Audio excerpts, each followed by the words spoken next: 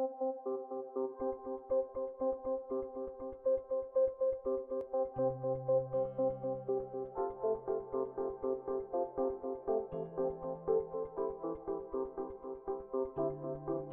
double check time code 1621, 27, 28.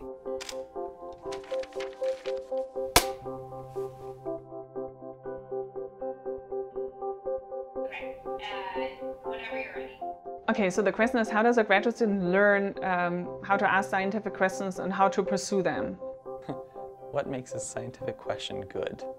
What did I already know about myself in deciding on my project? How can I take this project to the next level? How do I help trainees identify their research interests? I think you should ask me, do I ever have any students whose interests haven't changed? How can we get you to be able to pursue what you want in the future? I don't think there's a simple answer to that.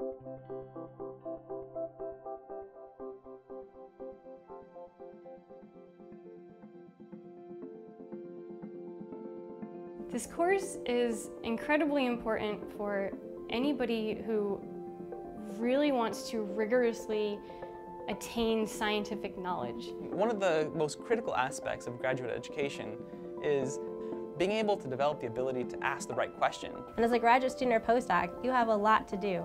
And so how can you organize your time? This is where an individual development plan can be really helpful. Even though plans undoubtedly change, I think it's really helpful to make them in order to frame the conversation with your PI and feel like you can advocate for yourself. If you master that skill of engaging with a new problem and formulating a good plan to work on it, that is the deepest transferable skill that you will take away from your PhD.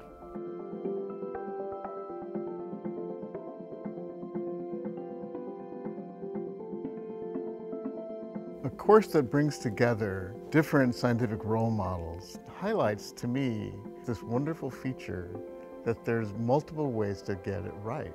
It's a huge adventure being a scientist, and the more we share the ways we do it, each one can explore and discover their own way of doing it, I think the greater our well-being. Usually everything that is talked about and that is taught is the science itself. And so all of these other skills are usually not formally taught. So I do think it is really necessary to have a formal course that touches upon all of these aspects, and I'm really happy to see iBiology do that.